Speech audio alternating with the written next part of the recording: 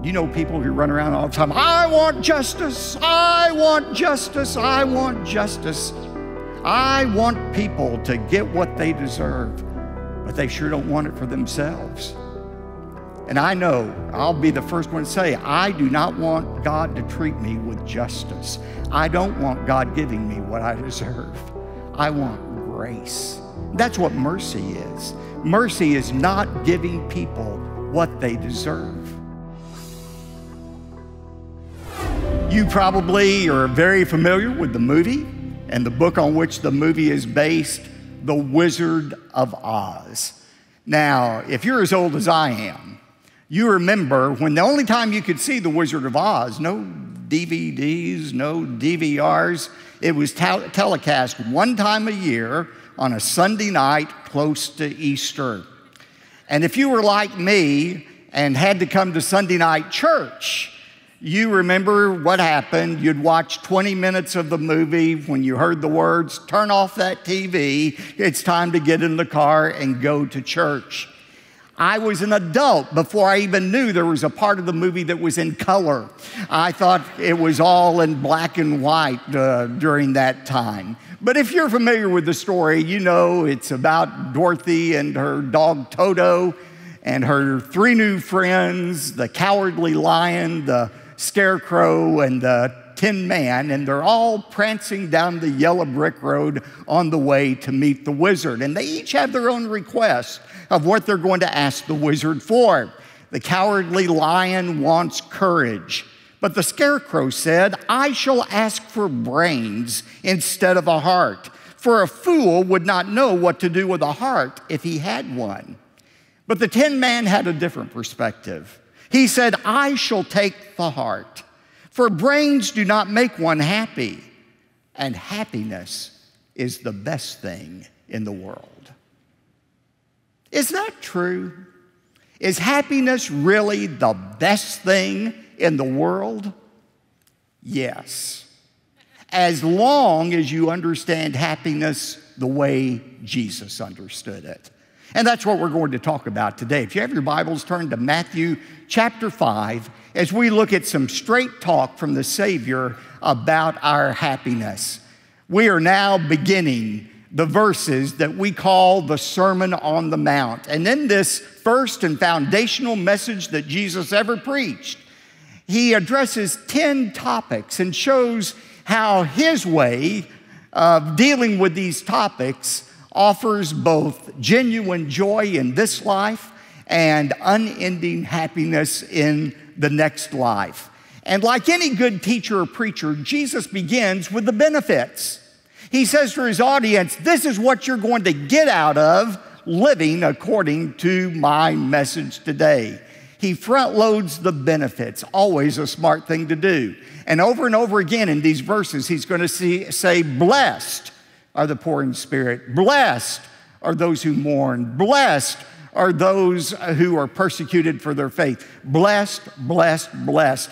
And that's what we're going to look at. These verses that we often call the Beatitudes are really a summary of Jesus' entire teaching of the Sermon on the Mount.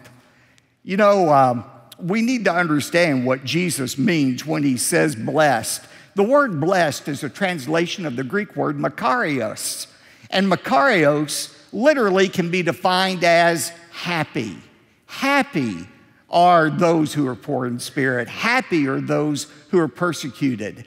Now, happiness is an acceptable translation, but it's not a complete translation. Because frankly, our English word happiness doesn't capture everything Jesus had in mind. Our English word happiness comes from an Old English word hap, which means luck or circumstance. I define it this way: happiness depends upon our happenings.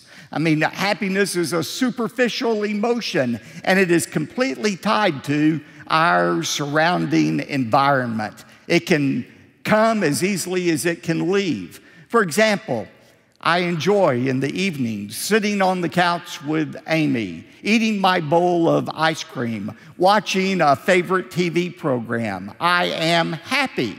But if my carton of ice cream is empty If Amy is on the cell phone talking to somebody else and the internet connection goes down and I can't watch my program, I'm very unhappy. You didn't know you had such a shallow preacher, did you?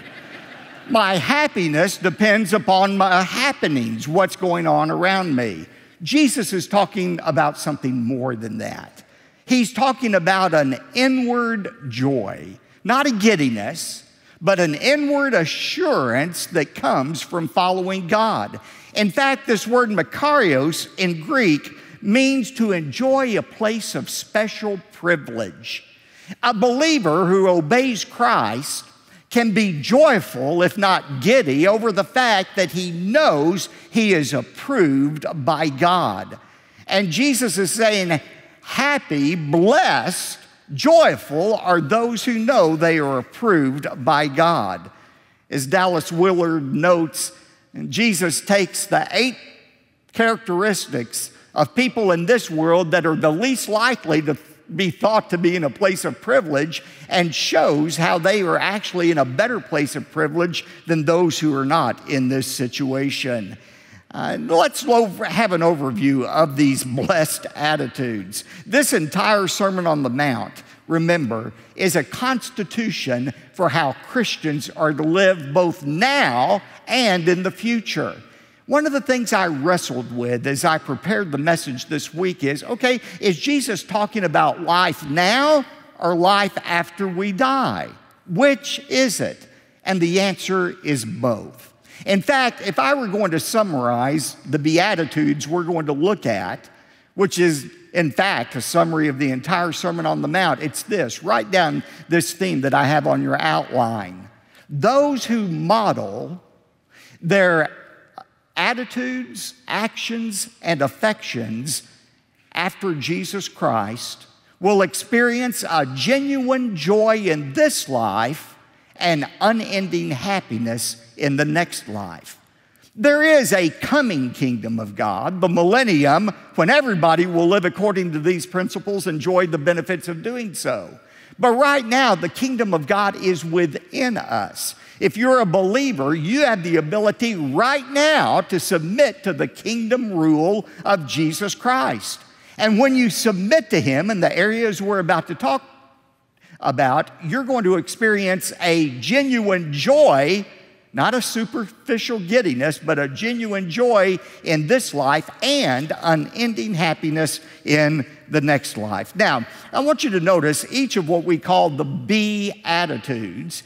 Each of these 8 are a paradox.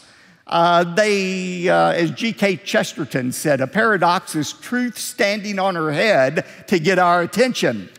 In fact, Jesus takes our expectations and turns them upside down about who is really blessed and approved by God. Let's look at these 8 paradoxes. First of all, he begins by talking about the riches of poverty. Verse 3, blessed are the poor in spirit, for theirs is the kingdom of heaven. Now, he doesn't say blessed are the poor. There's nothing about having no money that makes you happy. You're not righteous if you have no money. That's not what he's saying. I know poor people who are miserable and poor people who are happy. The same about rich people. Has nothing to do with how much money you have or don't have. He's not talking about material possessions. He's talking about the poor in spirit. That Greek word poor means to cower, to cringe, to crouch like a beggar.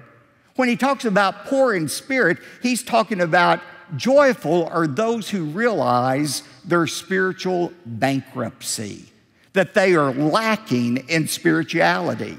We have to begin there.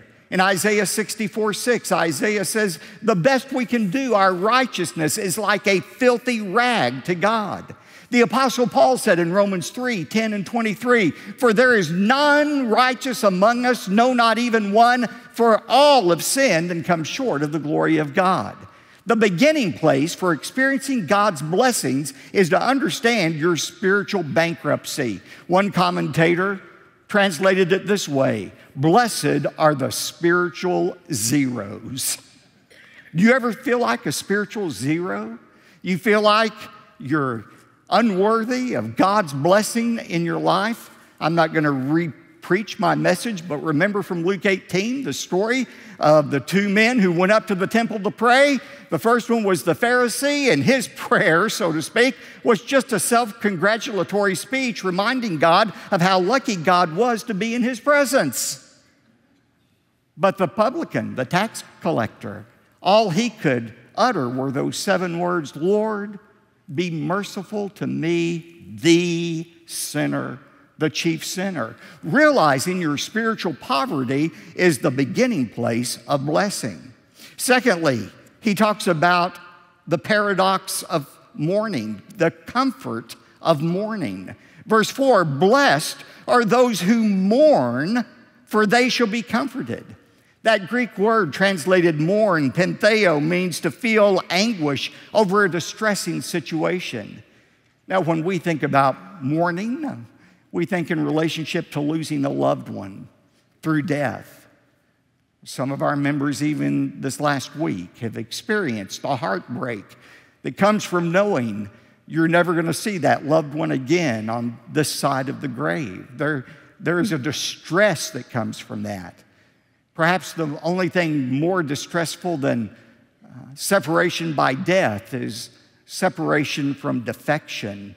For somebody to willingly separate themselves from you, to say that they no longer care for you, they no longer love you, that produces an emotional kind of death and separation. We understand that concept of mourning. And the Bible says, you shall be comforted one day, and that's true. But when we read this in context, this is building on the last beatitude, the poor in spirit. He's talking about those who are so spiritually bankrupt, they mourn over their condition. We understand that when we look at Peter. Remember, after promising the Lord he would not deny him, in the space of a couple of hours, Peter denied the Lord 3 different times. And when he realized what had happened, Luke 22:62 says, Peter went out and he wept bitterly. I think about the Apostle Paul in Romans 7:24, who, talking about his own sinful condition, even though he was a believer, said, "Wretched man that I am, who can deliver me from this body of sin?" Have you ever done something that was so horrendous that it even surprised you that you could do such a thing? You mourn over your situation. He said, you shall be comforted. There is a way to be comforted now, not just in heaven when you're mourning over your sin. It starts with asking for God's forgiveness by trusting in Christ as your Savior. You know, there are 2 kinds of sorrow for sin. 2 Corinthians 7 says there's a sorrow that just leads nowhere except to death. If you're just constantly wallowing in self-pity over your unrighteousness, that leads nowhere. But Paul said in 2 Corinthians 7:10, the sorrow that is according to the will of God produces a repentance without regret, leading to salvation. Psalm 32, David talked about, he knew firsthand the comfort that comes from confessing your sins and receiving God's forgiveness. In Psalm 32, he said, how blessed, how happy is he whose transgression is forgiven, whose sin is covered. How blessed is the man to whom the Lord does not impute iniquity. There is no relief that can match the relief of knowing your sins have been forgiven, that God no longer imputes them. He no longer holds them against you. How blessed is that person? Blessed are those who mourn, for they shall be comforted. And then in verse 5, Jesus talks about the strength of meekness. Remember, this is a paradox, the strength of meekness. Theodore Roosevelt once described William McKinley as a man who possessed no more backbone than a chocolate eclair. You know, our way of thinking is weakness is nothing to be admired. And we equate meekness with weakness. They rhyme. Who wants to be weak? I mean, our society frowns on that. We don't like anything that's weak or tepid. Who likes a tepid cup of coffee? Or on a hot summer day, a tepid Diet Coke. You want things hot or cold. You don't want them tepid. We think of meekness as people who are doormats, pushovers, but that's not what the word meek means. In classical Greek, the word translated meek means power under control. It actually was used in classical Greek to refer to a powerful animal that had been broken, that had been harnessed. Meekness under control. When I think about that, I think about the movie King Kong. Remember when King Kong finally meets the love of his life? Originally it was Fay Ray, but then it became Naomi Watts. And he's holding Naomi Watts in the palm of his hand, and he takes his big gorilla finger and he strokes her hair with his finger. I mean, that is power under control. He could squash her like a gnat, but he doesn't. He strokes her hair gently. Jesus said, "Blessed are those who harness their own power for other people." You know, happy is that employer who, although he's disappointed and upset with that negligent employee, he restrains himself. He doesn't pour out his wrath. Happy is the parent who, disappointed in the behavior of a child, doesn't give full vent to his rage or her rage, but instead keeps it under control. Blessed are the gentle, for they shall inherit the earth. That's an interesting verse because throughout the Scripture, the ultimate destiny of the righteous is inheriting the earth. Psalm 37:11, they shall inherit the earth. The humble will inherit the earth and delight themselves in abundant prosperity. Our final destination as believers is not up there floating around someplace on some other planet. It's right here on this earth, this recreated earth. God made us for this earth, and this will be our ultimate inheritance. Blessed are those who are gentle, for they shall inherit the earth, Jesus said. And then in verse 6, he talks about a fourth paradox, the fullness of hunger. Blessed are those who hunger and thirst for righteousness, for they shall be satisfied. Remember, we said your appetite is a good indication of your health. If you hunger, you have a hunger, that means you're probably healthy, even though you may not be satisfied. Jesus is saying joyful, happy are those who have an appetite for righteousness. What do we mean? We've said before, righteousness can refer to judicial righteousness, our right standing for God, our need for God's forgiveness. And if we have a hunger for that, if we want to be right for God, that, we're only 7 words away from that. Lord, be merciful to me, the sinner. A person who places his trust in Christ can immediately be declared righteous. Sometimes, though, that word righteousness refers to a right acting before God, obedience. And again, 2 Peter 3 says, if you're a Christian, you have everything you need to obey God and experience the benefits thereof.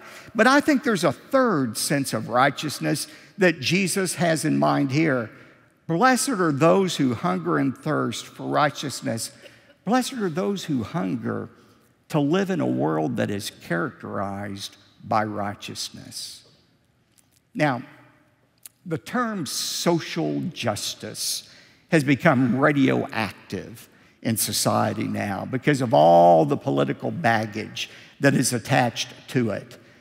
And those who are crying loudest for social justice in many ways are headed in the opposite direction. They think you can have social justice, a utopia, if you just cast off the restraints of God's word and embrace ungodly, unbiblical ideas. That's not the way to freedom. That's the way to bondage, slavery. So we need to understand what's going on with the social justice movement. But let's strip that aside for a moment. Wouldn't you like to live in a world that's characterized by justice? Don't you want to live in a world where you don't have to lock your doors at night? Don't you want to live in a world where there's no more war or terrorist activities? Wouldn't you like to live in a world where good always, not sometimes, always triumphs over evil? A world in which good things no longer happen to bad people and bad things no longer happen to good people. We all have a hunger to live in that kind of world. We crave justice because we're made in the image of God, who is a God of justice. The Bible promises those who hunger and thirst for that will ultimately be satisfied when the Lord rules again. Blessed are those who hunger and thirst for righteousness. And then he talks about in verse 7, as we talk about our relationships with other people, the reward for mercy. Verse 7, blessed are the merciful, for they shall receive mercy. A lot of people don't understand the difference between grace and mercy. Here's the difference. Grace is giving somebody what they don't deserve. Mercy is not giving people what they do deserve. Grace, giving people what they don't deserve, forgiveness. Mercy, not giving people what they do deserve, justice. You know people who run around all the time, I want justice, I want justice, I want justice. I want people to get what they deserve, but they sure don't want it for themselves. And I know, I'll be the first one to say, I do not want God to treat me with justice. I don't want God giving me what I deserve. I want grace. That's what mercy is. Mercy is not giving people what they deserve. You know, the Old Testament was based on justice. Leviticus 24:19-21, an eye for an eye and a tooth for a tooth. If you take somebody else's eye out, they get to take your eye out. If you knock somebody's tooth out, they knock your tooth out. Gandhi once said, the problem with an eye for an eye and a tooth for a tooth is eventually everybody ends up blind and toothless. That was never meant to sustain itself. Sometimes we need mercy. We need grace. When you refuse to give mercy and insist on justice, you're robbing yourself of the joy, the settled state that comes from forgiveness. You rob yourself of a blessing in this life, and you are in danger of robbing yourself of forgiveness in all eternity. Jesus said it very clearly in Matthew 6:14-15. For if you forgive others for their transgressions, your heavenly Father will also forgive you. But if you do not forgive others, then your Father will not forgive your transgressions. Somebody once said, he who refuses to forgive destroys the bridge over which he must one day pass. Blessed, happy are the merciful, for they shall obtain mercy.